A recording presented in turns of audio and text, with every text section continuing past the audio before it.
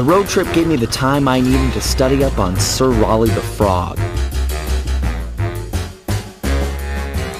As a young man, this hot-tempered frog grew bored of his life of luxury and privilege. On a whim, he tried his hand at a bit of piracy and found it to his liking. Raleigh, who quickly became addicted to crime, was brought into the Fiendish Five as chief machinist, where his evil tinkering genius rose to new heights.